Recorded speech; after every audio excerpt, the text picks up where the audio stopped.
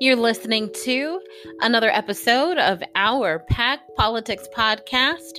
Thank you so much for tuning in. Our podcast is brought to you by our organization, our United Resource PAC. We are a tax-exempt political organization. Hello, and thank you again so much for tuning in today, guys. My name is Brittany McDowell. I am your host, among many, many, many other things. And again, I very much appreciate you taking this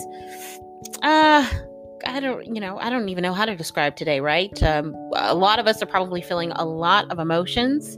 On Saturday, we officially received the notification that projections show us that the 46th president of our great America, our great United States of America, is going to be none other than President-elect Joe Biden. I am very, very happy to hear this. I think that Joe Biden is exactly what our country needs at this time.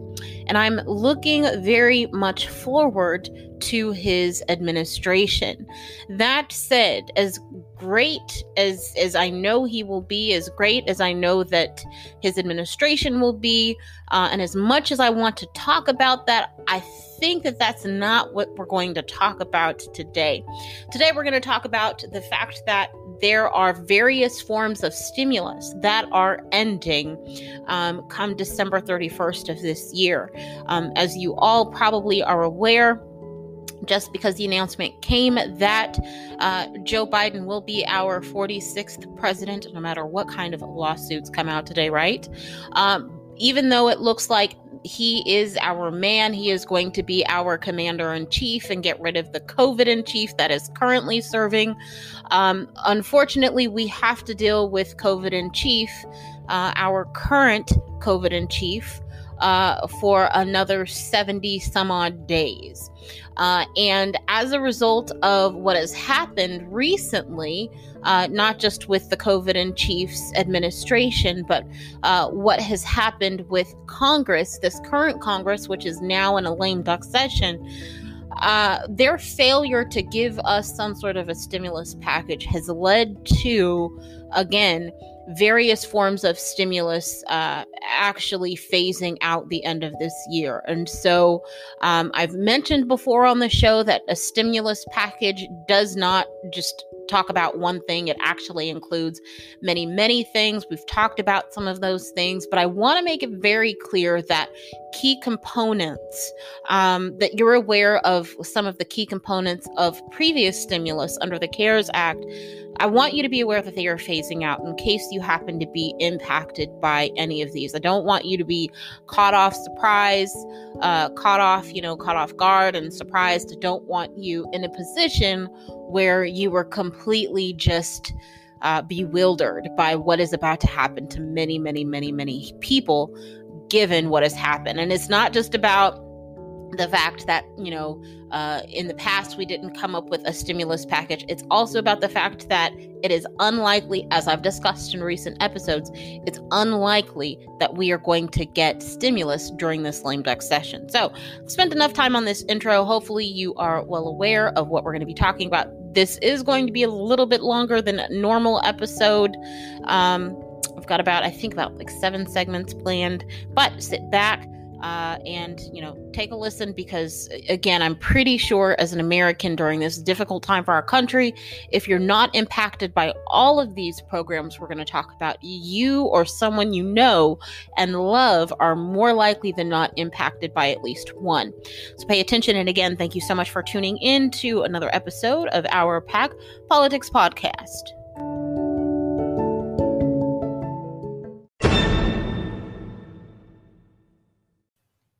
All right, so stimulus is phasing out. Everyone knows that there were various forms of stimulus that Americans were, I guess you'd say, afforded, given the battering we are taking as a nation. Our economy is going through man, right? We're just being battered. Our house is on fire. But again, Congress did come together under the CARES Act, and they did put together a set of programs and plans to really try and stimulate the American economy. Various forms of stimulus have phased out already, but we are approaching a period during the next, less than 2 months where essentially key components of stimulus are going to be kind of phasing out. And so, look, again, we've got less than 2 months. I think specifically somewhere around 7 weeks, 6 weeks. Well, that's not too specific, is it? But so we don't have a lot of time, and I really want you to make use of this time because, again, we're going to talk specifically about some of these programs and forms of stimulus, and I want you to pay attention because if you are impacted, if you're taking advantage of, I don't want to say that taking advantage, that sounds so negative, right? And you already have politicians saying you're taking advantage, but if you are utilizing some of the programs that are being extended to you as a citizen of this country, let's put it like that, right? If you are utilizing some of these forms of stimulus, I don't want you to be caught off guard. And I want you to make use of the time that you have remaining because, look, we've talked a lot about businesses, and we've talked a lot about how, as a result of them failing to receive economic stimulus, a lot of businesses have had to close. A lot of industries are heavily impacted. A lot of industries are like, look, we cannot make it. Our doors are going to close. We've got to lay off loads and loads of employees. But we haven't really taken a look at what happens, at least in a very specific fashion, as it relates to people. So obviously we talk about how, when people lose their jobs, they end up on unemployment. They have to get housing assistance. They have to get, food assistance by using the SNAP program. They have to make use of a lot of, government programs that are available to them as citizens of this country, as they very well should be.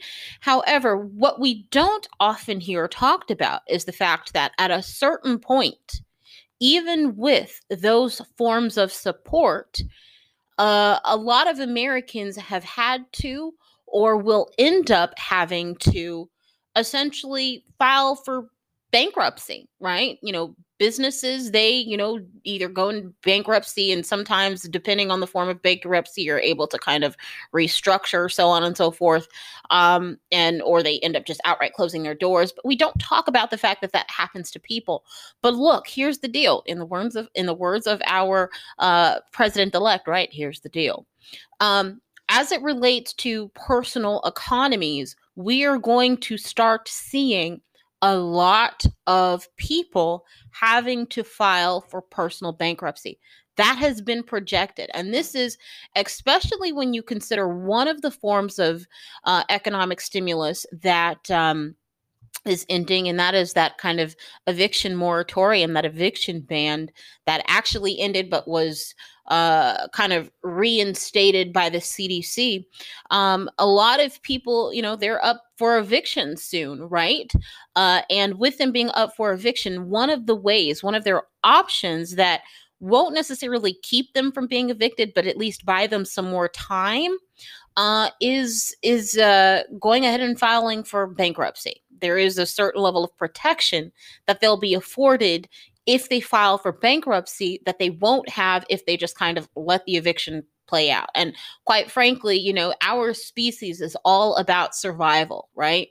And you cannot blame people if they have to utilize a tool such as bankruptcy as a means of simply trying to survive. No, a lot of people don't, look at bankruptcy and say, oh, I'm going to do that so I can just make all my obligations disappear.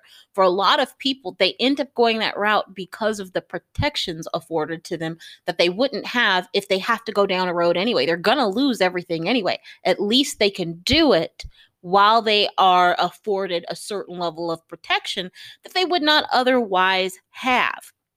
Now, one of the things that we've heard time and time again, as we wind down the time that we have left where we are, stimulating our economy nationally, is we've heard about, or we've heard politicians say, well, we're just kind of taking, different approaches to this. We specifically heard this when, in the very beginning, Republicans, specifically Senate Republicans, said that they wanted to have a quote unquote targeted, it's a nice way of saying smaller. They wanted to have a smaller stimulus package as opposed to a larger stimulus package that was desired by the Democrats, specifically those in the House. And so during that time, we really, especially when the Senate Republicans were trying to explain kind of where they were coming from, one of the kind of explanations that they used was that, well, look, we want to start with a number first, and then we want to kind of go from there and allocate funds. And they said Nancy Pelosi, on the other hand, her approach was to allocate funds and then ultimately end up with a number. Now, you definitely could have a conversation about those approaches, but I want to make this very clear, right? The fact that we are coming to this point where we are no longer going to be stimulating our economy, this is not because approaches are competing. This is not because the ways in which we want to do something are competing. This is not a situation where we say we're looking to make a cake as a country, but we, want to do step A first instead of step B. No. What we are dealing with is essentially differences of opinion about the type of cake we want, the size of the cake we want. It's not just a matter of a difference of opinion on the steps that we are taking. Right. So I want you to be very, very clear when you hear people, whether it's politicians or pundits, try to explain away our, again, lack of ability to stimulate our economy going forward.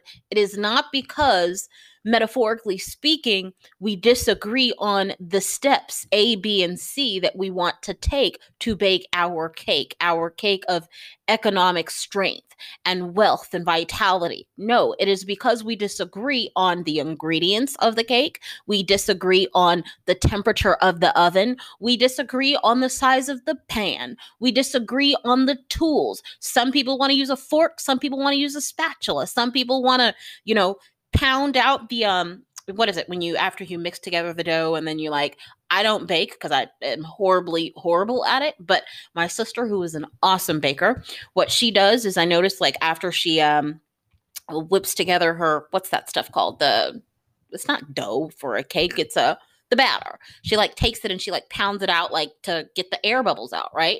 We have people disagreeing. Some people want to do that. Some people want to leave the bubbles in. That is what we are disagreeing on. We're not disagreeing on, oh, well, do we, crack the egg first? No. So do not let them fool you thinking that this is simply about approaches. This is about different values. This is about, just a whole host of differences. It's not as simple as they would like to explain it away. Look, the size of the stimulus matters, right? If we go back to that cake example, if you decide, for instance, not to take your pan and kind of drop it on your counter a few times, you're going to have air bubbles that's going to affect your cake. If you decide not to add flour to your cake, will it even still be called a cake? If you decide to, I don't know, not put enough, what do they put in cakes again? I don't bake. Do they put baking powder in it? If you decide to not put an egg in it, I'm sure it's going to turn out horrible, right? If you decide to use, one flour versus another type of flour, there are a whole host of different things. This is not as simple as they make it appear. So when they tell you that, oh, well, the size doesn't really matter if we just do A, B, and C, that's the equivalent of baking a cake, but deciding to do everything except maybe add the flour. You might end up with something similar to a cake, but it sure in the heck will not be a cake. Right? So if we go along with stimulus and we don't have certain aspects, various important aspects, we are not truly going to end up with economic stimulus. We'll end up with something that is maybe similar, but it's either not the same or it's not as effective, right? We need a large stimulus package. The size of the package matters, and it's not just about getting a large package just for the sake of it having being, large. Like we have to be strategic about the size, right? We don't just want something large again for the sake of it being large.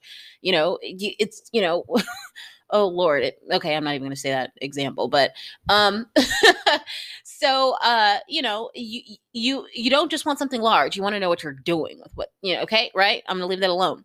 So, if we have something and we have something that's large enough and we were strategic and calculating what was needed, and here's the key thing, we implemented it in a way that makes sense. We implement it wisely.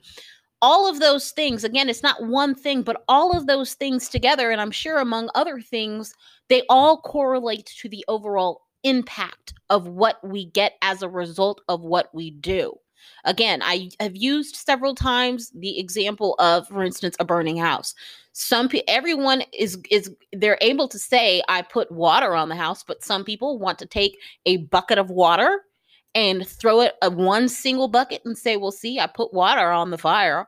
Another group of people want to take a water hose that continuously streams water, and as a result, again, both people can accurately say, well, see, I did put water on it.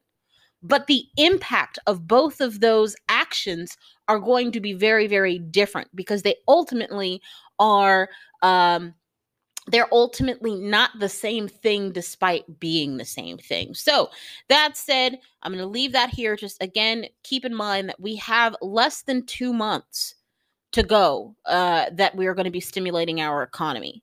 And so put your whole personal economy together.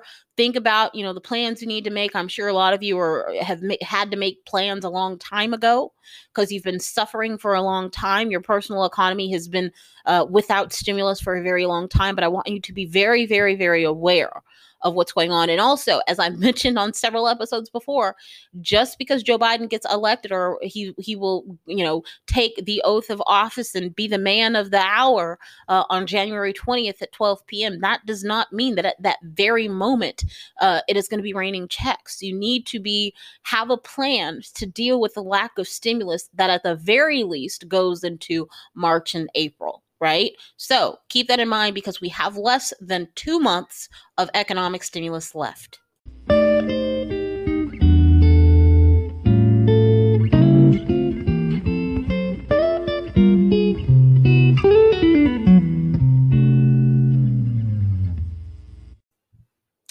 So we don't yet know what the plans are of President-elect Joe Biden regarding economic stimulus for our country. I can pretty safely assume, based on the type of man that we know, both as on a personal level as well as politically, as a politician, based on the type of man we know we are dealing with, one that is tried, true, and trusted, I am very well aware that his intention to adequately stimulate our economy is going to be noted in genuine efforts that I believe we will immediately see once he takes his oath of office. I also believe that we're going to start hearing about plans well before that occurs. But I want to speak very briefly about the president-elect Joe Biden's economic stimulus plans. First and foremost, let me say, we don't know what those plans are, okay? So I don't want you to think that I'm like being clickbaity, that I am, disclosing something that other people don't. I don't know. Look, I don't know, right? But there is something that I want to say here, okay? We know that he's coming into office with plans that are going to be his own, that are going to be forceful, that are going to be more adequate than what we have, seen from COVID in chief's current administration. Now, I want to make this very clear, right? And I've said this about COVID in chief. Let me step away from that name for a moment and actually call him President Trump. When it comes to President Trump, I've said the same thing, and I want to make it very, very, very clear about President-elect Joe Biden as well. Okay, well, let me kind of backtrack. Okay. We know that President-elect Joe Biden will not be our man. We will not go from COVID in chief, what we have now, to commander in chief until January 20th at 12 p.m. Set your clocks. Let's get ready and let's have a collective shout as a nation at 12, right? They need to hear it from space. But I want to give some caution. Okay. Just as we have dealt with a situation recently, as has been the case of our country, we have dealt with a situation where our commander-in-chief cannot act alone on specific issues, especially, again, and explicitly, this issue of economic stimulus. He can't do that by himself. COVID in chief, President Trump, has not been able to give us economic stimulus, which I'll mention later on. I genuinely believe that he tried to do, but for his own selfish reasons. COVID in chief tried to give us stimulus. He couldn't do it. Joe Biden will not be able on his own, no matter how grandiose his plans, no matter how great his plans will be, no matter how much his plans will make America great again, right? Joe Biden will not be able by his lonesome, even as our commander-in-chief, to give us economic stimulus. He does need, and this is where I give caution to everybody, he requires consensus from the House of Representatives, at least a majority there. He also requires consensus from the Senate, a majority there as well. And so without either, we have to have three legs on this stool. Is it really a stool? No, it's a tripod, right? We have to have three legs to this tripod: the House, Senate, and the President. If any portions of those stool or of that tripod decide to collapse and not provide support, the tripod does not stand. So if the House and the Senate come together and they say, hey, let's do this, but President-elect Joe Biden says, hey, I'm not doing it, it won't stand. If the Senate and Joe Biden, our president-elect, decide to do something and the House opposes, the tripod will not stand. And if the House and President-elect Joe Biden come to a consensus and decide, hey, we need a roaring stimulus package to get our economy going, but the Senate, as has been the historical norm of this past congressional session, if they decide that they are opposed to supporting the case, the cause, the economic stimulus, the tripod, the efforts, the economic stimulus will not be supported. Okay? So I want you to go into this knowing what we are getting ourselves into. I want you to go into this knowing this for a couple of reasons. First and foremost, because the opposition, I did my best to put my phone on silent, the little button on the side that you flip, go into silent mode. I swear I did that, but I had an alarm that I did not pay attention to. I even put a thing on my team to do not, in Microsoft Teams, do not message me. I am doing the podcast. I thought I was being smart, but I still was outsmarted by technology. Okay, so back to what I was saying. I wanted to make this clear because there are some things that I believe you need to know. The opposition, just as we had seen the groundwork being laid for COVID in chief, President Trump, making the case that the election was stolen by kind of sowing seeds of, distrust in our electoral process and so on and so forth. We saw the seeds, and I promise you, if you go back to several episodes, you've heard me saying he is setting the stage for X, Y, and Z, and that's exactly what happened. Not that I'm some prophet, not that I'm so amazing, but I mean, it was not hard to figure it out, right? I'm not a political operative and a political, and it was not hard to figure out. Same can be said here. We can see what will happen. What will happen is if President-elect Joe Biden comes into this with the House on board, which he has on lock with Nancy Pelosi, and they come prepared, plan in hand, pin ready to go, shoes ready to run on January 20th, and ready with something by 12:01 p.m. to go and put in the house. You were going to have opposition like you have never seen before in the Senate. Okay? Just go back and look at what happened with what we all refer to as Obamacare, the Affordable Care Act. A lot of people, it cracks me up that a lot of people think that the Affordable Care Act was actually some sort of like democratic, ideal, this thing that Democrats really, really wanted.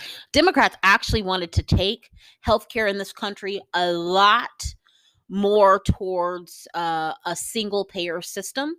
What we actually have, given a record number of filibusters that President Obama was subjected to with his Congress at the time, given with just mass amounts of opposition, right? People who from the very beginning said, look, we're going to make it our mission. Our mission is not to govern. Our mission is to actually to oppose at every point and turn, right? Then you ended up with, a lot of Democrats thinking, oh, well, they really didn't want to give us something better. Actually, they did, but they just kind of had to settle. Then you ended up with, some Republicans saying, see, they really didn't want to do it. They just really wanted to sell you a pipe dream. And no, a lot of people don't understand that there's opposition that happens. And that's exactly, before I go off on a tangent on that, that's exactly what we're seeing here. Well, not so much. We haven't quite seen the level of vitriol that we saw, for instance, with Republicans at the time with Obama, for whatever reason, make your own assumptions. But we don't see the same level of vitriol that we saw against Obama while he was president-elect. Elect. What the heck is elect? Is that even a word? But we don't see that same level of vitriol with president-elect, not elect Joe Biden, that we saw under before we were exposed to President Obama's first term. And so I think it's safe to assume that we can't say it's safe to assume that he won't undergo as much opposition, right? Maybe they learned from their mistake then and they kind of saw that it was bad PR. It was a bad look, because we know politics is all about perception. Maybe they saw that it was a bad look for them after the fact, that they had kind of announced that that's what they wanted to do. Maybe they wised up and they decided, we're not going to do that this time, because we'll just kind of play the dumb role and just, oh, that's not what we plan to do, knowing good and well that that's what they plan to do from the get, right? But so we don't know, but I do know this, right? We are going to see a situation where I don't know how much opposition President-elect Joe Biden is going to have to contend with regarding whatever his stimulus plans are, but he is going to have to contend with some, okay? Especially because the Senate is poised to remain under Republican control, most likely under the leadership of Turtle. Excuse me, that is so disrespectful. Brittany, why did you say that? Senator Mitch McConnell, right? So, I genuinely am like apologizing. I should not have said that. That was horribly rude. So anywho, because we are going to be contending with Mitch McConnell, there's going to be opposition. But I will say this, and I said it very, very, very early on, when we still were in a position where there were loads of contenders for the Democratic nomination, that as much as various factions of the Democrats wanted to pull the Democratic Party more left, and if you look at some of what they've been saying, I heard AOC, she recently made the comment that, had they actually put more left, if they basically put more left-leaning candidates up, if they had a more progressive left-leaning agenda, that they would have done better. I beg to disagree. The reason that I proposed, and I'm just going to kind of end with this kind of tangent here, the reason that I proposed way back when, I proposed this at a time when our organization was focused on other issues. We weren't even yet focused on COVID-19 economic stimulus and relief. I said that Joe Biden is the Democrats' best hope to contend with President Trump. And the reason is because President-elect Joe Biden, he is your centrist Democrat, right? He is, when you think of kind of the old-time Democrats, when you think of Democrats that could appeal to moderate Republicans, to, Republicans who might even be Republicans in name only, not like super Republican, and even those who, again, are like those kind of middle of the line Republicans. Joe Biden was the only one that the Democrats had this year who could even remotely appeal to, and everyone else too extreme to pull other people over. And one of the things that I think that the Republicans are very, very, very right about when they talk about is the fact that when you leave these big cities of America and you go into these smaller towns, these rural areas, and even these medium-sized cities, you will find that America does not all look like San Francisco. And I don't mean just like literally, I mean in terms of ideals and values. Not that it's all great, not that it's all bad, right? It's just based on where people are, they tend to have different values for different reasons. Sometimes those values are okay, and sometimes, they're not. But it is, in the words of the president, in the words of COVID in chief, it is what it is. And so the Republicans, one thing that I will say is that they talk about this a lot. At least they used to when they were actually the Republican Party and not what they are now. Because quite honestly, when I think of a Republican, I think of like John McCain. I think of, actual like Republicans who were decent, who actually believed in the ideas they were espousing. What you have now is a complete and utter circus, right? You need the Michael Steeles to take that party back. You need people who genuinely understand what it is to be a Republican to take that party back, because the fear that I have is, while, and let me say this, I'm not one to kind of play the both sides. Oh, both Democrats or Republicans, and they're both good and bad. But genuinely, there are ideals from the left, from the Democrats, that are good, and there are also genuine ideals from the right that are good. But what I fear is that we have, over the last, and it's extended beyond the last 4 years, it kind of and I understand I've gone off way on a tangent here. I was supposed to be talking about President-elect Joe Biden, but this has to be said. It cracks me up that people think that what we are seeing now in terms of the Republican Party and what it is, and I'm using air quotes to say Republican Party, it is not something that just came along with Trump in the last 4 years, right?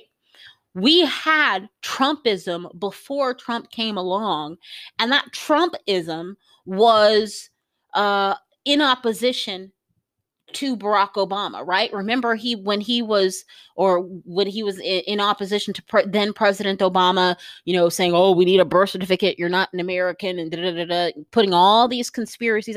That's what we had then, right? But even before that, before Trumpism started then, what did we have then? We had the Tea Party, right? When you kind of look at kind of what we've seen in recent years from the Republican Party, this isn't something that just popped up. And those of you wrongly, and it may be out of ignorance, and ignorance is not a bad, I understand that we've like demonized the word ignorance, but we're all ignorant to something, myself included. I'm ignorant of a whole heck of a lot. But when you look at what we have seen in the last at least 10 years from the Republican Party, this has been a slow kind of process, but it's picked up steam over the last few years, and it's been emboldened under Trump, right? And so the fear that I have on a personal level, especially because I realize that there are things that I personally agree with. I personally agree that some of the values in terms of like traditional and family values, I fall more in line personally with the Republican Party on those. You know, have your own personal opinion, think that the tree outside can be your mom and then the car can be your dad. Do what you want to do. But for me, I tend to fall in line with more Republican values around definitions of family, as well as uh, kind of the impact that I would say that Republicans tend to agree that a family has on an overall community and ultimately our country. This is just my personal opinion. This is not the opinion of the organization. But that considered, I think it's unfortunate that a party that had those types of ideals, while it had many ideals that were wrong, and I will say this on a kind of another tangent. I think a lot of ideals that we're subscribing to the party now are not ideals that are genuinely part of the Republican Party. They have come along with this kind of morphed addition to the Republican Party. And I blame the real Republicans for not standing up against it and thinking that they could capitalize on it for short-term gain in terms of votes and take advantage of those people, because that's exactly what they were doing. And now you've made your bed. You've got to lie with it, lie in it. You can't. You've married this thing, right? And it's a little too late for a divorce, right? It made you sign a prenup. It is threatening to shoot you if you try to get a divorce. It has taken out a life insurance policy and said, look, if you want to, get a divorce, that's fine, but I'm going to kill you and I'm going to take all your money, right? That's exactly what these new this thing that has attached itself to the Republican Party. And I caution people from calling what we are seeing now the Republican Party. Not saying that I think it will actually help real Republicans detach, but I think that those who truly can, again, look back at the last at least 10 years and understand what we've seen, Tea Party, Trump, and kind of we've seen this kind of whole QAnon. It's all the same thing, just under a different name. I think it's in the Bible. It says like there's nothing new under the sun, right? Like it's true. This stuff is not new. This stuff is what we had 10 years ago, right? But what I fear is that even with, there's been talks of Donald Trump coming back or COVID in chief coming back in 2024. And, I have heard it said that the problem he may contend with is that he is even with Twitter, and we don't know how long he's going to be able to last on Twitter, not having the protections of being an elected official. Like, will he actually be held accountable for violations of terms of service? Who knows? But if he is able to kind of stand on Twitter and kind of keep a hold on the American people in that way, not saying that many people are going to care as many in the future as they do now, the question is, will he still be relevant in 2024? But the problem is going to be for those actual real Republicans that are still out there, they are not going to be able to, and I hope that they are not living with this delusion that they can now just kind of say, okay, crazy is gone, let's try and take our party back, like he tried to take the country. You have married yourself to this man. Think about how many QAnon Tea Party people have been elected into political office now. You cannot get away from that. And I think it's so unfortunate, because if it were early on, I honestly believe that they literally could have forced these people out. Like, literally, go call yourself something else. Do not call yourself a Republican. But it is too late for that now. Where they go from here, I don't know. But I do know that leadership in the Republican Party need to, while they have failed to want to come together and get a unified plan for COVID-19, they need to come together and get a unified plan for their party. One that acknowledges that Trumpism, Tea Partyism, QAnonism is alive and well within their party, not because it is genuinely part of it, but because they have allowed it to seep in. Take what's the phrase that they use all the time? Personal responsibility. Take personal responsibility for it, come up with a plan Then and only then can you actually hopefully make something happen. There really is no guarantee. I don't know. Literally, I question, is this a situation where the Republican Party is going to have to not literally, but figuratively die and almost reinvent itself in a way that purges that negativity? Not saying that you have to come to agree with a lot of this stuff that the other side agrees with. That's not what I'm saying. And there will be a lot of people who try and use this time or this argument to say, see, you need to come over to the left and agree with all of our stuff. No, because I said earlier, and I very well mean, and it's very, very well true, what plays in San Francisco does not play in Odessa, Texas.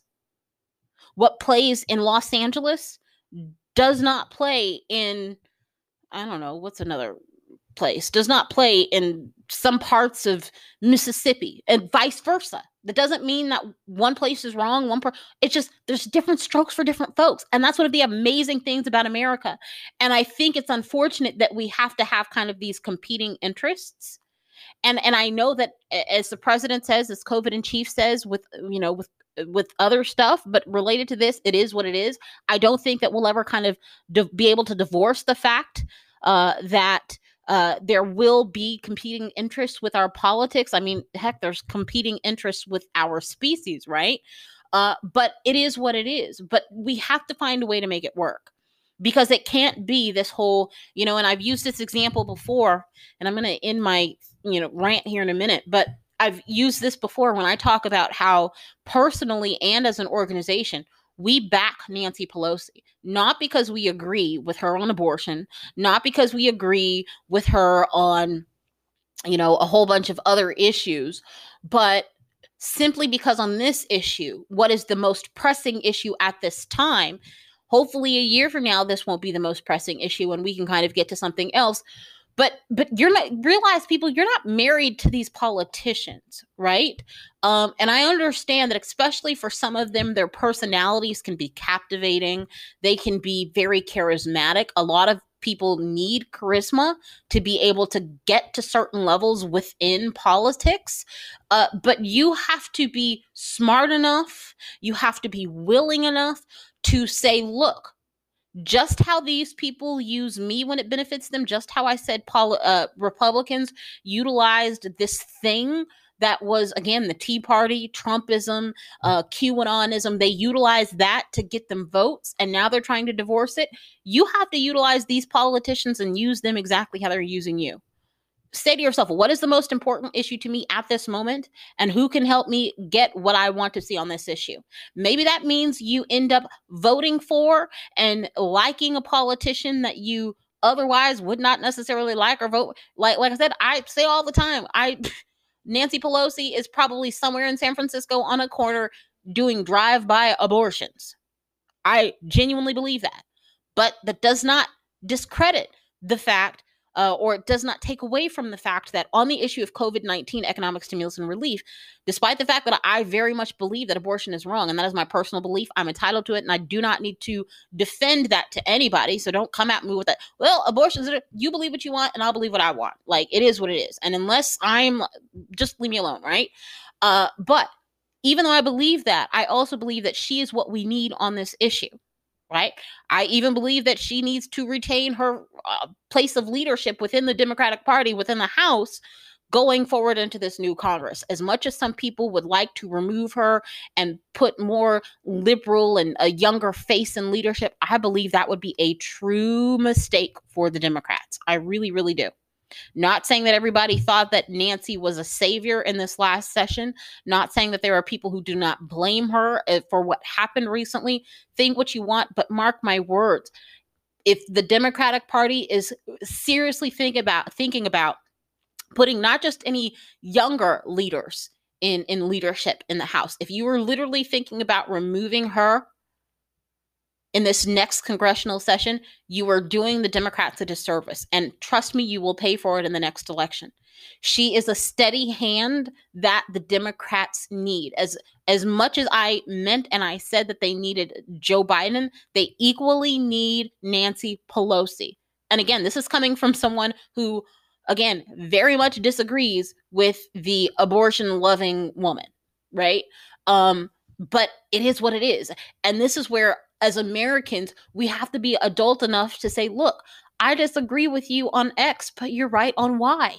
Like, a person is not a monster just because they disagree with you on everything. Even when I, for instance, talk about Mitch McConnell, that I had to apologize for earlier in this segment, I disagree with him on a lot. But here's the deal. I don't think that he's a monster specifically because we disagree on, specific things. Like, we agree on actually probably more than I agree with Nancy about. But on this issue, he has proven, not through his words, but through his actions, that he is not only is he not the man for the job, but his values are different.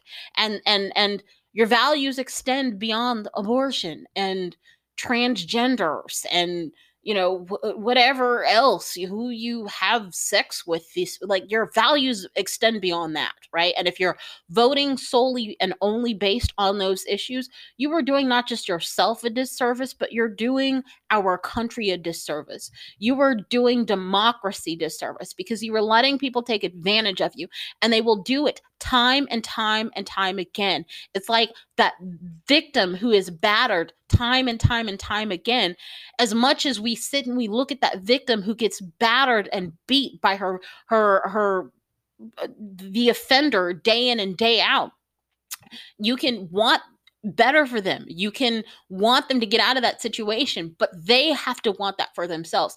And you have to want for yourself a situation where politicians understand that they work for you. And when they realize that your allegiance isn't to them, trust and believe that they will start acting like their allegiance is to you.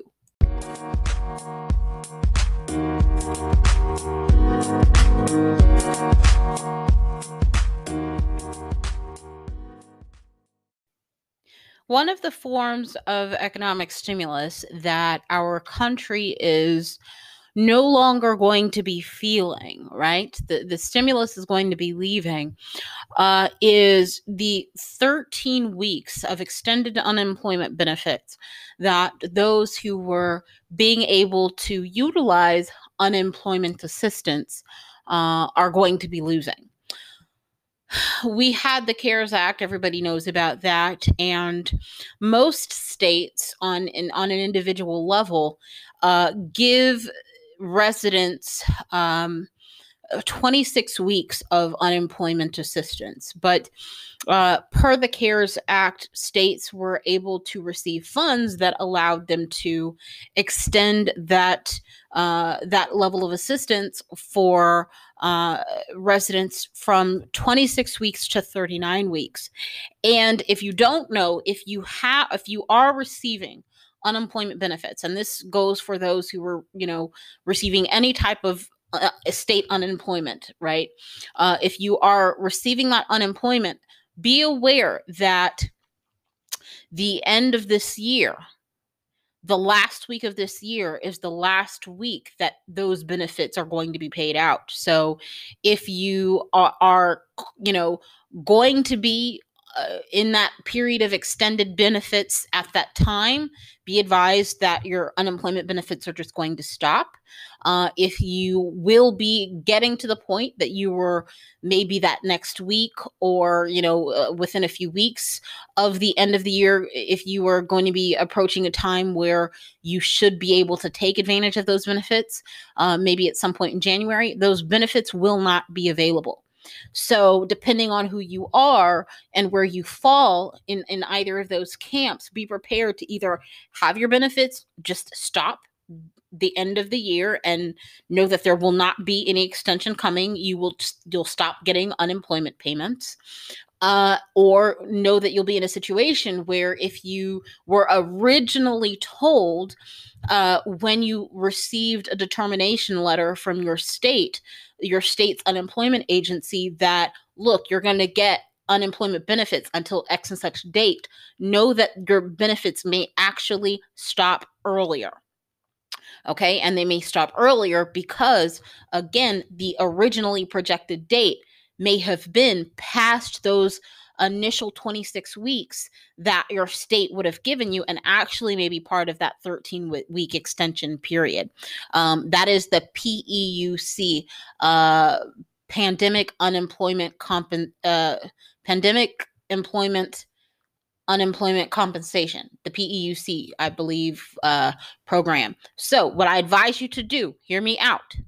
If you were unsure, or if you think you're sure, or if you know you're sure, I would advise you, if you were in a state that has not had any problems with people being able to contact their unemployment agency, call, see if you can find out, hey, on the last week of the year, December 26th, whatever, will I be, utilizing my regular unemployment benefits that those initial weeks, or will I be in the PEUC program? I advise you to find out. This way, you will not be surprised if your benefits just stop, or if you have planned for your benefits to last you maybe until February or whenever, be advised that, hey, my benefits are actually going to just stop beforehand. So call if you're in an area where you're able to get through. I know there are some states where people cannot get through. I've heard unfortunate stories where people have called for hours, right? And they are just not able to get through.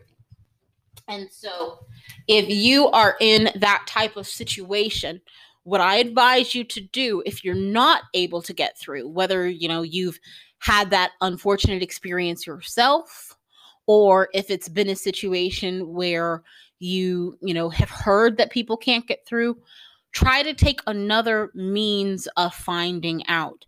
Maybe that means reaching out to your local elected officials. Not obviously they wouldn't be able to, find out for you specifically, but if they get enough calls from constituents asking about this, they will reach out more likely than not to your unemployment agency and ask them or kind of urge them to put out some sort of notice, right? So that way you can have some sort of general idea. I might also advise, if you don't want to kind of go that route, try and scour your agency's website to see if they can provide you with some sort of guidance. But again, the key thing here, both of those options are not really ideal, because what I want for you specifically, right? You've endured enough. Your family has endured enough. If you don't have a family, because we always make it seem like families are the only people who experience hardship. Single people experience hardship all the time. No matter who you are as an American, most likely you've dealt with some form of hardship. And if you don't have to deal with the hardship of not knowing specifically trauma coming to your specific economy, that's ideal, and again, having you reach out to an elected official who can't tell you anything about you specifically, or looking at a website which really won't tell you anything about you specifically, it's not ideal. But if you have to go that route, do it. If you are confident in your counting skills, like if you could 1, 2, 3, 4, 5, 6, 7, 8, consider going onto your state's website, finding out the number of weeks that they offer, and then going on to your actual account on the unemployment website, finding out when your claim started and counting 1, 2, 3, 4, 5, 6. So do what you think will work for you. But again, if you can, preferably put yourself in a situation where you're able to call, try and do that, because that will be the easiest things to do. Now, we have seen from some states, they have actually tried to take matters into their own hands, and they have actually said, look, we're just going to go ahead and we are on our own dime going to increase the benefit period and pay people longer than we otherwise would. That's a noble thing, right? That's a very noble thing. But here's the deal. In the words of our president-elect, here's the deal. As much as they are doing this, as some people would say, out of the kindness of their hearts, it's not really that. It's because they understand that the impact on the economy is too great for them not to do it. But the deal is they need money to do it. They can't pay you with IOUs. They can't pay you with monopoly money. They actually need money to do this. And so this is why, as you know, some people are opposed to, which I don't understand. This is why we have people like Nancy Pelosi saying, look, we've got to pay people money, right? Obviously, yes, states need to pay, workers, they need to pay firefighters, yada, yada, yada, so on and so forth. But you have to understand it also helps them provide extra benefits that their constituents need, such as this. Now, as much as we can talk about the fact that very few states have actually kind of stepped up to the plate and said, look, we barely have the money, but we're going to do this on our own dime for now, and hopefully we'll be reimbursed later or whatever the case might be. You also have some states who have said, look, we're just not going to do anything, right? And maybe they don't do anything because their local, in the eyes of their leadership, their local economy isn't that bad, right? And it's like, oh, it's not that bad that we have many, many people who are about to be evicted. It's not that bad. Obviously, politics is like other kind of avenues of life where people really don't see the impact of things until it impacts them personally, right? And so it's unfortunate that some leaders can be like that because they can eat every night, because their children aren't suffering, because, their bank account isn't really, losing value. They don't really understand what has happened to you, whether they just literally don't have the capacity to understand because of the fortunate situation they happen to be in, or could just be because they just genuinely just don't want to understand. But whatever the case might be, there are some politicians who have made the call that even if the funds are available, they are not going to do anything to help their people because in their minds, again, the economy is not that bad. Or if they see that things are bad, they just may say, look, there's not a political benefit. I've talked about before, again, when we look at what has happened with our failure to actually get economic stimulus passed in this session, where we've now just come to a lame duck session, we see what's happened with the Senate Republicans, specifically Republicans who are not up for re-election. Those Senate Republicans run on being, and I'm using air quotes, fiscal conservatives. And when they run on being fiscal conservatives, if they're not up for re-election, they have to project this kind of image of being fiscally conservative. So it's not politically expedient to appear to be anything but fiscally conservative if they don't have to pay the price for not doing what's in the best interest of the people. Hopefully you understand what I meant by that. So, and look, when we overall look at these different states kind of doing different things, we need a unified approach. Obviously, certain states are dealing with other issues that other states aren't, whether because of size, demographics, whatever. I get that. But just how, for instance, we should have a national mask mandate because it's not like COVID in the air just stops at the state lines. At the same point, because we have kind of a national economy, as important as individual states' economies are, they all make up our national economy. And we can't have some states being robust and others kind of being super lackluster and barely hobbling by. So we have to do what works, and we have to help, all these states. But anywho, I'm going to end on this. Just consider what we have tried, and what we've tried has not worked, right? We've tried not having a national kind of plan for dealing with COVID, and we've tried not having that plan has not been national when it comes to dealing with the pandemic itself or the economy. What has worked and what hasn't? Let's look at that. Let's be smart about what we decide to do going forward. Another program that has been stimulating the economy that is going to immediately stop stimulating our economy is the Pandemic Unemployment Assistance Program. This is the program, and it actually frequently got confused with the PEUC, which I just talked about. The PEUC was the program that gave actual extra weeks to unemployment. The PUA program was the program that qualified people for unemployment who typically did not qualify. Your self-employed people, your contractors, your gig workers. So those people are going to stop getting their unemployment at the end of the year.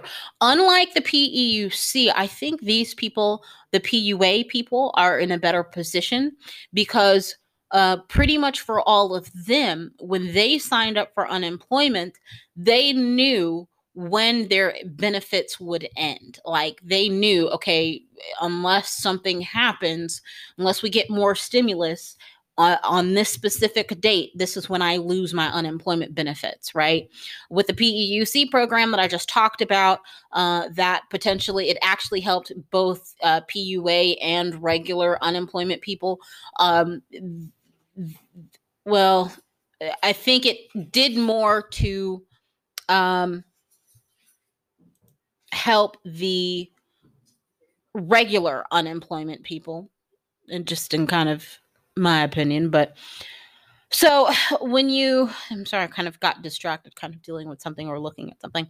But so that program is ending, right? And so regardless if you kind of, figure that it is more, that these people are more lucky because maybe, I don't know, who knows. But what I will say is this. I've talked about before the PPP, the Paycheck Protection Program. A lot of people, especially when both of these programs were rolled out, they were confused because they technically could have qualified for both programs. For instance, if you have, for instance, an Uber driver, a gig worker, they technically could have qualified both for PUA as well as for the PPP. But a lot of people didn't know initially that technically they should not have double dipped and tried to get both the unemployment and the PPP. What I will say is this: I obviously, most people have taken advantage at this point of either or, but I will say this. The PPP was more beneficial to those that either as self-employed, a contractor, or a gig worker made a lot of money, right? They actually operated more as a business. But the PUA kind of benefited those who maybe, yeah, they technically were classified as those things, but they didn't make so much money, right? So I will say this. The PUA was definitely effective, right? Those people typically made money on a consistent basis that really was on par with what the average worker did. They didn't make a whole lot more. But what I will say is that those that were on PPP made a lot more. That was probably one of the least effective forms of stimulus. And I think that Congress going forward needs to rethink an alternative, because I think that they don't need to make the mistake and try and lump both of these groups of people in together.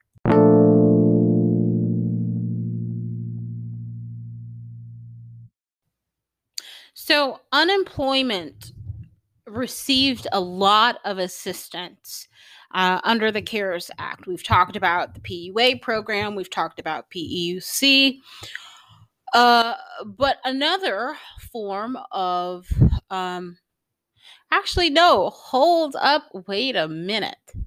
I'm not sure. I just kind of had kind of a revelation. The there was another form of stimulus that unemployment kind of received, which were the extra. It was the extra payment those on unemployment were receiving. Now, I understand it's been a while since people have heard of this, received it. And where I'm having a little bit of confusion is I believe this is what the PEUC is. I don't know. I'm having a moment. I'm still drinking my coffee. But anywho, so this was where this was kind of a hot button issue in the beginning. I don't know if you remember. Those who were receiving unemployment benefits were receiving an extra $600 per week in addition to their state benefits. Then that dried up, I believe it was July 30th. Then you had a situation where the president, COVID in chief, President Trump, signed an executive memo that actually started paying people not $600 a week, but $300 a week in addition to what they were receiving. Now, for some states, they ended up getting 6 weeks of payments. Some states got 5 weeks of payments. And we did have one state that declined payments altogether. Now, the expectation here was that ultimately Congress would get itself together. They would end up paving the way to an agreement where even though the $300 per week would stop, people would get some sort of compensation again, and then it would be backdated to, a previous date. That did not happen. But what I actually want to note about this is that this is one of those things where for most people this has stopped anyways, right? The $600 stopped back in July, but then you also had, for most states, the $300 have already expired if they were already paid. Like they stopped like a month or two ago. Now you have some states that they were really behind the ball, like they really fumbled it for their people, and I hope that their constituents hold their elected officials responsible. But they really fumbled the ball, and they either are still now paying because they didn't start paying until like literally a week or two ago. Some people, I don't know if there's anyone who has not yet started receiving payments who was supposed to, but like 90% of people have already exhausted the benefits. Some people are still getting them, but it's because not because they got more, but simply because their states literally just started paying them. But so that said, another thing that I want to note about this is the fact that, especially as you consider the recent election of President-elect Joe Biden, you're really seeing a lot of people demonize Trump. I have demonized him several times during this podcast episode, right? I've called him COVID in chief. But I want you to consider something, right? Consider, like, for instance, I call President COVID in chief because he is doing everything in his power to promote and spread COVID here in the United States. He's working against scientists. He, is actively out there infecting people. He did when he had COVID. He made sure that his White House harbored COVID, so that way it could be like the number one, greatest, best hotspot to get COVID. He wanted to make the White House great again, right? But look, here's the deal. Like, when it comes to demonizing Trump and saying that he did not want to provide economic stimulus, this is where I have to disagree with a lot of people, especially people who happen to be on the left when they say this. And I understand it could either be coming from when people say, well, look, President Trump didn't want to give economic stimulus. I believe that it's one of two things, one of two reasons why they say this. They either say this because they don't understand that that's factually not true, or they say it because they understand that it's not true, but because they think that it benefits them to say that, right? We talked about how it benefited Republicans to take on the Tea Partiers and stuff like that. They looked at the short-term game. And I think that the Democrats could be doing themselves kind of a disservice if they continue to spread the narrative that Donald Trump was the problem with stimulus. Keep in mind, Donald Trump, he's on his way out, right? So do you really have anything to gain if you continue to kind of bash him specifically for this? I understand every administration likes to talk about the sins of the previous administration, and they talk about what I inherited. And yeah, that might be factually correct. But look, again, in the words of our president-elect, here's the deal. When it comes to economic stimulus, Donald Trump actually tried. For one, he understood what he had to gain by getting economic stimulus out there, right? And I say all the time, don't just look at what a person says. Don't listen to that. That doesn't matter. Look at what they actually do, right? And to his credit, Donald Trump didn't just say, "Oh, I want stimulus, give me stimulus." He actually, as I say, he did that, right? Like, dude did that. Like, he got her done, right? He did that, and he did that with withstanding the constraints that he had to contend with. Everyone knows that the power of the purse lies with Congress. So could he sit out there and alone by his lonesome as COVID in chief just sign out new checks? No, he couldn't. And anyone who would tell you that is like telling you a lie. Could he just give $600 or $300 a week by his lonesome to people? No. And you might say, well, Brittany, he got us the if you were on unemployment, he got us the $300 a week. He did that because he reallocated funds that had already been kind of issued, right? It's kind of like when you say you have and they were issued for a specific purpose, right? He couldn't just take money out of the hypothetical bank account of the nation and decide to give it to you and me. He had to take money that was already apportioned to go out to people under specific circumstances, and that's what he did. That's how he was able to do something, and he didn't do that out of the kindness of his heart, right? I'm not arguing that he gave us stimulus because he genuinely cared about the American people. We know, as they say, we know the devil we were dealing with. We knew what we had when we had him, while we still have him, right?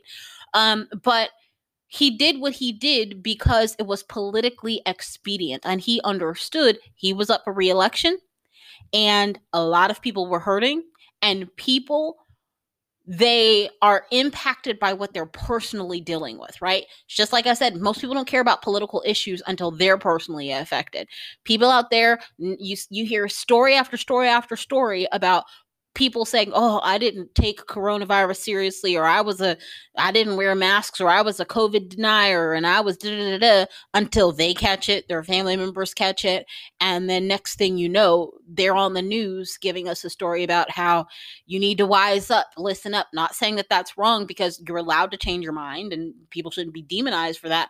But in the words of the president, it is what it is, right? So look, so when it comes to that, though,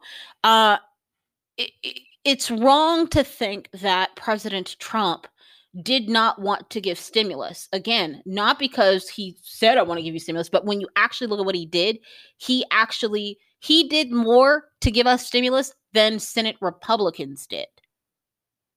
That's actually saying a lot, not about him, but about Senate Republicans. It says a whole heap of a lot. Like, that man did more than COVID in chief did more for America than you? Wow. Wow. Right? So he wanted to get stimulus. So he was not the problem. The Senate Republicans, and not all Senate Republicans were the problem. The problem were the Senate Republicans who were not up for re-election. And that was a sizable lot. Enough that they were able to keep anything in the Senate from going forward. Keep in mind, not only did President Trump give us the lost wages assistance program, which he by his lonesome did with the executive memo, he actually said, and I know we can't, believe a lot of what he says, but when I couple it with what he actually did, I'm more prone to believe that he meant this. And because it served his own personal political motives, I believe that when he said that he wanted something bigger, it's because he understood that the American people were crying out against what the Republicans were trying to give us, which was a targeted, aka smaller package than what people actually needed. One that actually didn't give people a $1,200 check. That's why he said, "I wanted something bigger. The bigger the bestest packages this you ever had." Right? That's why we heard that. That's why. And look, here's the thing. Man, oh man, oh man. And you can make the argument, well, look, he's the president. He should have been able to wrangle his party. One, it's not his party. We talked about that before. He is part of something completely different that has hijacked the Republican Party, whose responsibility it actually was to wrangle the Republicans together was Mitch McConnell. He failed. That is why he is blah. Right? He's just blah. I want to just say something. So I'm just gonna say he's blah, right? And so because he's just blah, he fumbled the ball. It was Mitch McConnell's responsibility. He fumbled it more than the president. Trump should have wrangled in Trump schmump. He couldn't have done a diggly dog-lawn thing. You know what I mean? Like, I'm like Ned Flanders trying to curse, right? Doggone it. Dagnam. I don't know what he said. That was Simpsons so long ago. I haven't seen an episode. But anyways. So, look. It was Mitch McConnell. He fumbled. He fadangled it. It didn't happen. It fadoodled under Mitch McConnell. And because of that, again, all of that considered, Trump wasn't the problem.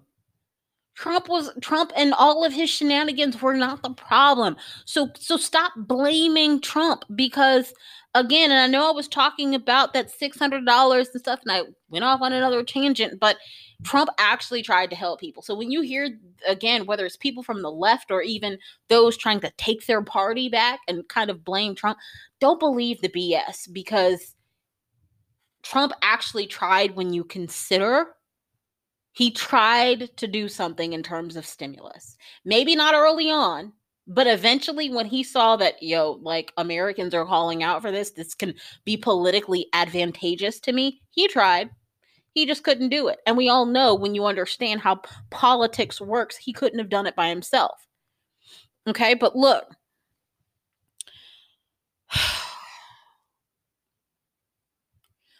I want you to consider, when you consider all of that, and I'm going to end my tangent here, that when you consider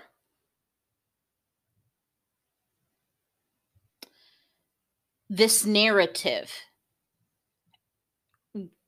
with the election of President-elect Joe Biden, when you consider the narrative that we're hearing from not all, but a sizable majority on the left, when you're hearing them talk about how we have taken our politics back to politicians, back from this TV, they're not calling him an impersonator, but what's a reality TV person? I don't watch a lot of TV. I don't know what they call these people, right?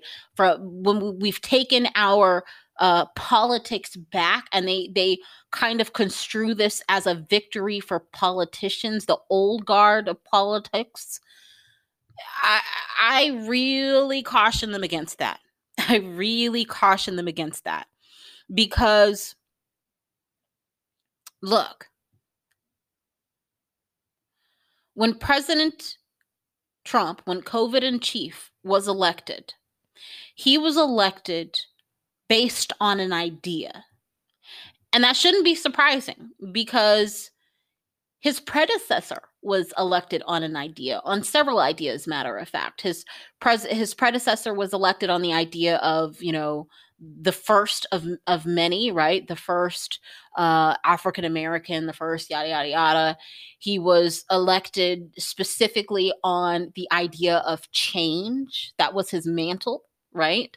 And so it's kind of funny when you consider Trump, because when you consider President Trump and his bid for election initially, it actually was a ripoff, a negative ripoff in terms of framing of Obama, right? Obama ran on an idea of hope and change, and we can do, and yes we can, and si se puede, and da da da. You know what I mean? Like he ran on all of that hopefulness. Not saying that it was bad. It worked. It was what we needed at the time. And, I've referenced before how Nancy Pelosi, especially when you look at the negotiations, she tried to put that into like a hope and change perspective. And it's like, look, Nancy, it worked in 2008, but it is not working again, right? But so President Trump, COVID in chief, actually did the same thing when he ran 4 years ago. And it worked for him. So it should not be surprising that he was elected because his thing wasn't hope and change as Obama framed it, but it was hope and change as he framed it. Mic drop. When you really understand that, when you really get that, as much as COVID in chief bombed on Obama and dogged him and talked about him and questioned him, when you look at what he did the same thing. He hope and changed it all the way to the White House. But his hope and change was not a politician who was promising hope and change. He was an outsider who was promising hope and change. But here's what I want to caution the Democrats against, because let me get back to this point so I can end this here. The Democrats, they have, since Saturday, I've seen several times, I've seen pundits talk about, we've taken our politics back, and it's especially Morning Joe, right? I love, well, I don't want to say I love, but I've come to actually like it and appreciate it. In the past, I really couldn't tolerate it too much, especially, back in the day before Mika and Joe were married, and I was like, oh my gosh, like I feel like I'm almost watching soft porn, right? So, anyways, so it was like a kind of like a political thing going on, and then like the way she would like look, but anyways. So I've heard this narrative in the last few days where it's like, oh, thank God we're going to have an adult back in the room. It's a politician, thank God. And I think, yes, a lot of people feel like that. But I want you to understand that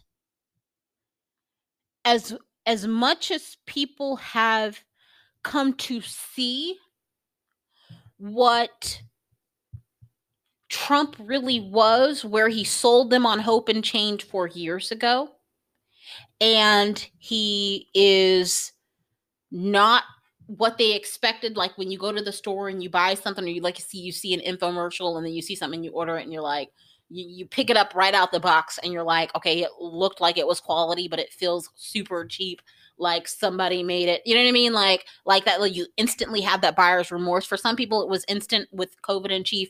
With others, it took a while, but at the end of the day, most people ended up at that place of buyer's remorse. What I want to caution the Democrats about is this. When we look at what happened with Trump, I said before that this recent election was not so much as a lot of people, myself included, appreciate Joe Biden both as a human and as a politician. This election was not so much a dire just cry out as a nation for Joe Biden. It was more against the re-election of Trump. A lot of people said, look, our buyer's remorse is enough to where even if I don't exactly want Joe Biden, he is better than what we currently have, right? And so what I want to caution the Democrats to kind of be aware about is the fact that just as much as people were able to get that buyer's remorse with Trump, I want to caution you that not only are they able to get it with the old guard that's coming in with President-elect Joe Biden, I want to make you aware that their buyer's remorse is going to be even more quick to occur if you allow it to set in. And that needs to be top of mind, because just how we've, even in President-elect Joe Biden's acceptance speech, how he's talked about, for instance, his plan to, I don't know at this point, it's 10:40 my time, if he's announced his team of scientists and so on and so forth. He plans to hit the ground running. His administration cannot fumble the ball. Because yes, some people, for instance, with COVID in chief, with President Trump, some people immediately kind of got buyer's remorse, but for a lot of people, it kind of happened over time. I am guaranteeing you that the American people are not going to afford Joe Biden and his administration as much time to potentially get buyer's remorse. So, I mean, and this goes beyond the times that we're living in, right? We're already dealing with COVID, and you have to have a certain level of excellence from the moment you set foot in the White House. But even beyond that, you have to live up to this higher standard, because what you are likely to do is if the Biden administration goes in there, they fumble the ball. Obviously, you're going to have some people who have buyer's remorse. You can't get away from that. You're not going to make everybody happy. That's okay. So what? You just have to walk away with not making enough people unhappy, and enough people have buyer's remorse to get you out, right? But so with Joe Biden and President-elect Joe Biden and his administration, if the unfortunate hypothetical occurs where he fumbles the ball and a lot of people end up with buyer's remorse, how people were willing to take a chance on a Donald Trump before, they are not only more quickly going to be willing to do it again, but it is going to not just re-energize, but also revalidate. I don't know if that's a word, but it's going to reinforce the decision that they had before. And what they might end up with is a kind of a complacency where it's like, well, look, you know what? Politics, it just is what it is. The people suck. We're never going to be able to do it. And then so good luck trying to turn people out again in the record numbers that you had this time. Right? This was like literally, this was that one shot that you cannot F it up. I really don't curse, but again, you can't F it up. You cannot. In some people's minds, at some point somewhere, you're going to F it up. It is what it is. But you can't F it up for enough people that they are willing to say, never again. I will always take a chance on an outsider. The old and the new, when you compare the two, a lot of people, they look at this and say, see, they tried the new and it didn't work, and we're back up in there.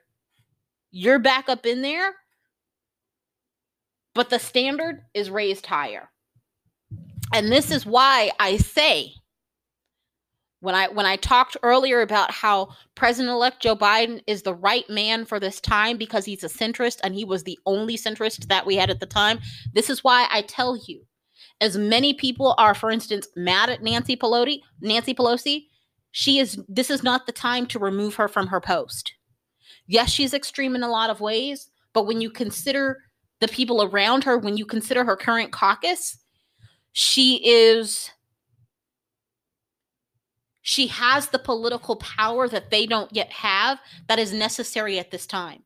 You cannot separate when you have two things going for the Democrats at this time that lie in two people. Nancy Pelosi is a political powerhouse. Joe Biden, he's a powerhouse in his own right, but what he mainly brings to this to this table at this point is his level of political centrism.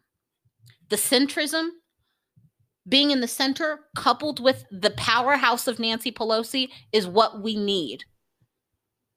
I like Joe Biden, but by himself, I'm not sure that he could withstand in a lot of ways politically that Nancy Pelosi has proven time and time and time again that she can. She's gone toe-to-toe with some beasts. And I think on the flip side, if you leave Nancy Pelosi alone, and if we would have had that political powerhouse, but the powerhouse coupled with the far left, where the Democratic Party is trying to go, that also would have been a place of danger. Independently, Nancy Pelosi as a political powerhouse cannot stand. Independently, Joe Biden as a political centrist cannot stand. You need both. So if you are a Democrat, I caution you. You've already spoken and you've already said, look, we want Joe Biden. I get that. But this question around Nancy Pelosi and removing her from leadership, I caution you not to do it. I caution you not to do it.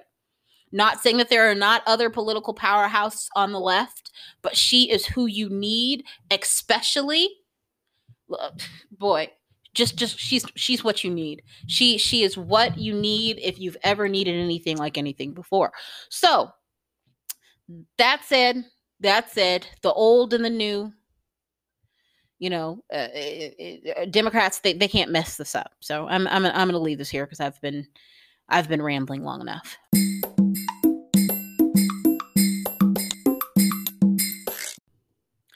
Americans were protected earlier this year, or earlier, when did that happen? Like in September, not earlier in the year, just a few months ago. They received protection from protection that they had that ended. What the heck am I talking about? Well, under the CARES Act, we're talking about different forms of stimulus and how they're coming to an end.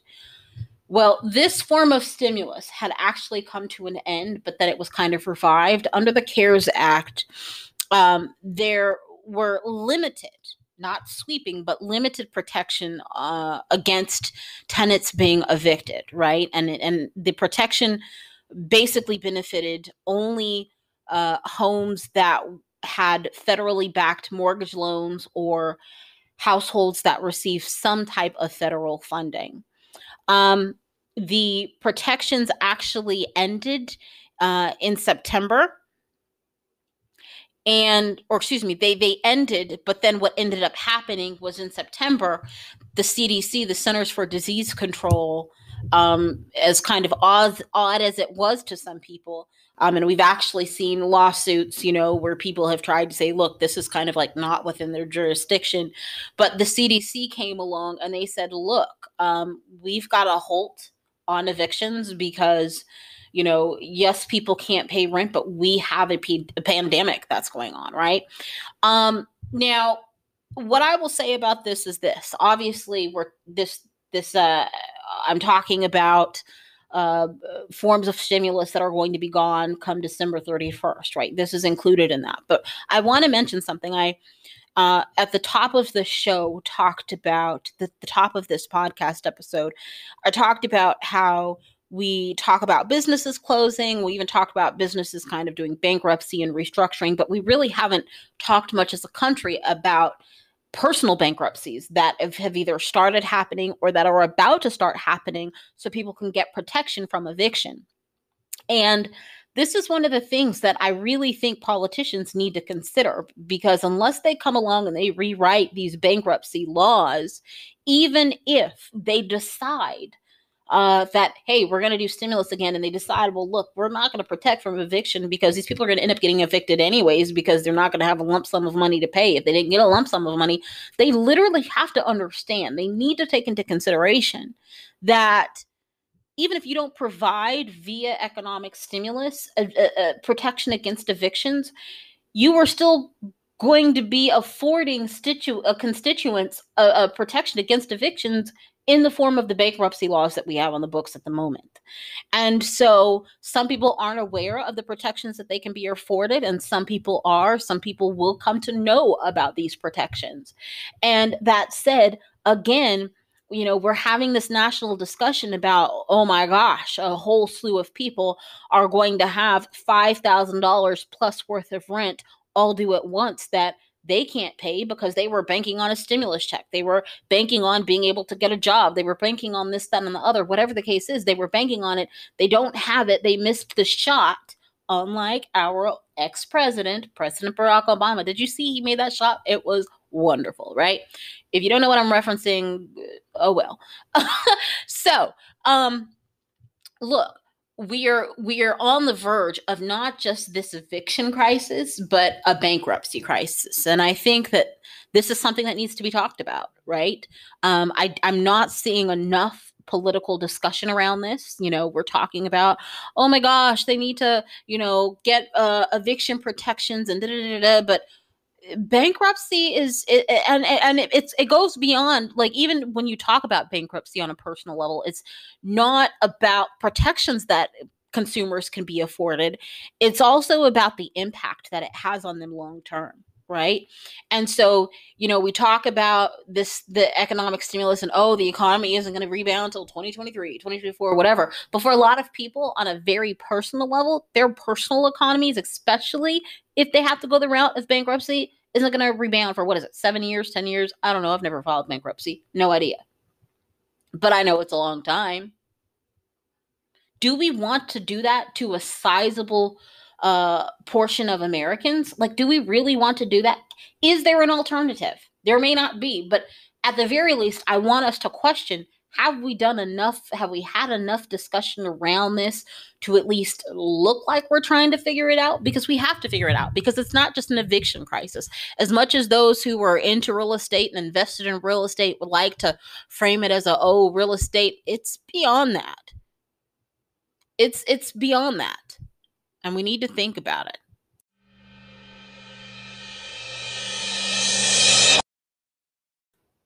The final piece of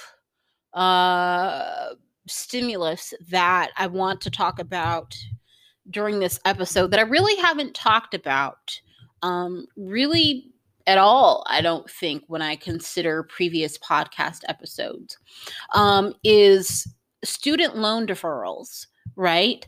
Those are disappearing. Okay. A lot of us may not be aware of this because we're not actively students. We are, not assisting students and paying, you know what I mean? Like, so we have no idea. Again, I mentioned earlier that we're all kind of ignorant about something that's okay. And to expect yourself to know everything, like, that's not okay. You'll never know everything, right? Like, we all don't know something. But here's the deal. If you don't know, I'm about to help you know. Students, what they have been doing, if they've been responsible for paying off student loans under the CARES Act, one of the things that they've received was a reprieve that basically gave them the option. Again, it was an option to defer their loan payments. Basically, they got to put their payments off until a later date. But in addition to that, it wasn't like, okay, you get to put your payments off, but you're still accruing interest.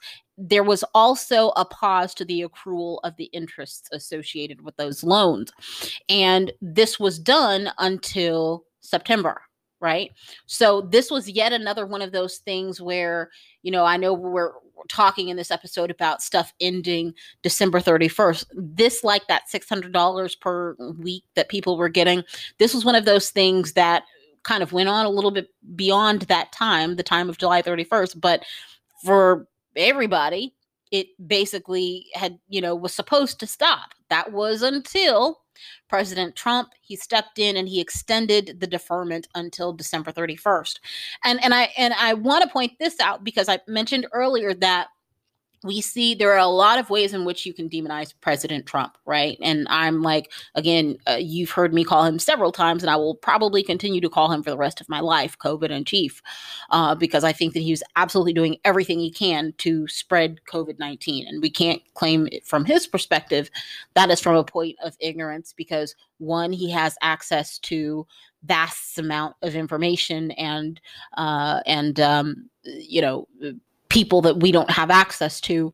And then he also told us himself, he has the biggest, bestest brain ever created. And he did the biggest and bestest that he ever could do and that anyone could ever do on that memory test or whatever it was. You don't even remember because my brain isn't his greatest hit. So given his own admission of the greatness of his brain and the fact that he has access to so much information, he cannot claim ignorance about COVID-19, which is, again, why I call him COVID in chief. But anywho, so, as much as people can demonize him, myself included, one thing that I think that none of us, when we consider what he has done, not just what he has said, again, he stepped out, he gave us the LWA for people who were on unemployment. He gave us that for people who were paying student loans. He gave us an extension of the deferment on the student loans. So he's done a lot for us, even if we haven't directly benefited, even if, we're not on unemployment, even if we're not students. As a collective, he has done this for our economy, right? And he has taken actions independently that he could take. Yes, he could have taken more, but at least he's done this, right? He could have not done it. He could have said, look, let the students sink, right? I didn't provide them with a stimulus check, so let me just, why defer their loans too? Just it is what it is, right? He could have done that, but he didn't. So we have to give credit where kind of credit is due. At least he tried to, again, this was kind of another way in which COVID in chief tried to get people stimulus, to his credit, but also for his own political advantage.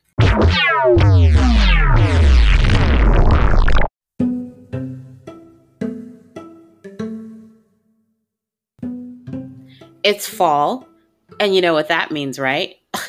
You can find us on Facebook. No, I know that fall and Facebook have nothing to do with each other, but they both start with the letter F, so, according to my logic, perfect time to tell you about finding us on Facebook since it is fall. Isn't that exceptional logic? By my point of view, it is. Anywho, in the description box below, you'll find a link to our Facebook page. Check us out. If you like us, like our page, we'll be more than glad to have you. Again, find us on Facebook. Look in the description box below for the link.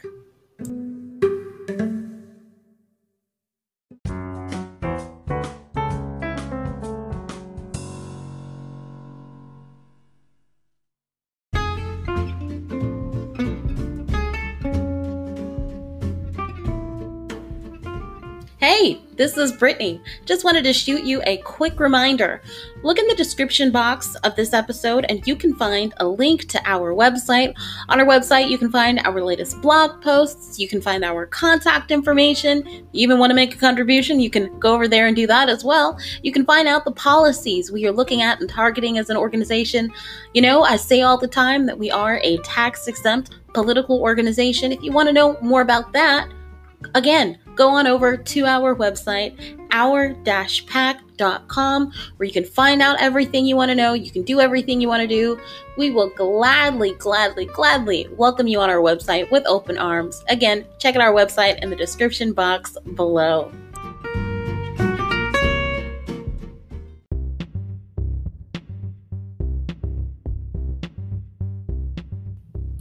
All right, guys, so this has been, I told you at the top of the show that this would be a pretty long podcast episode, so don't say that I didn't warn you. I totally did.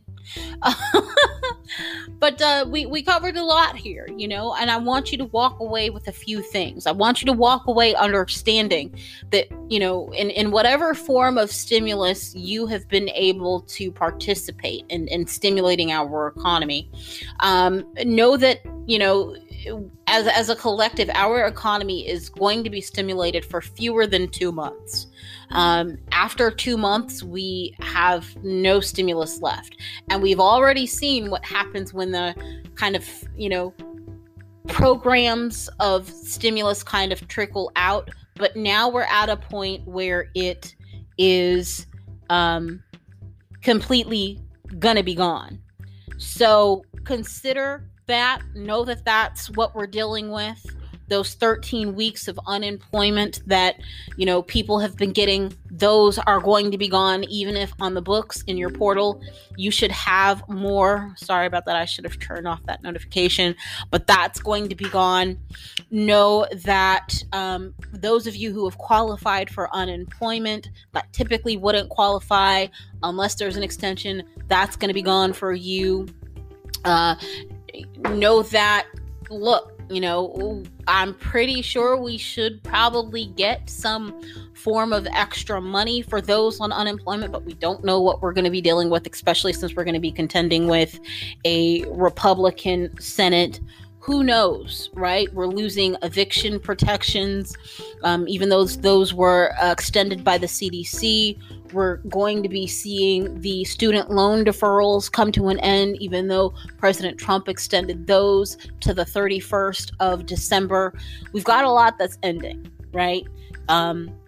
It's like we're closing when it's I don't even know how to describe it. A lot is ending. We have the presidency of COVID in chief is ending. We've got our disastrous 2020 for a lot of people ending.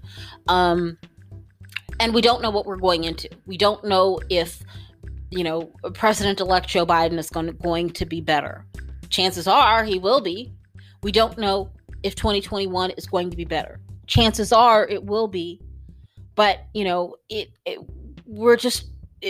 there's a lot that's ending. This is a time of end, right? And I really don't know how else to describe it, but so that said, since we're speaking of endings, I'm going to go ahead and stop talking before I keep rambling, as I have done at various points during the show. So thank you for tuning in. I hope that you took some information away if you didn't know certain things about stimulus as we've, approached the end of the year.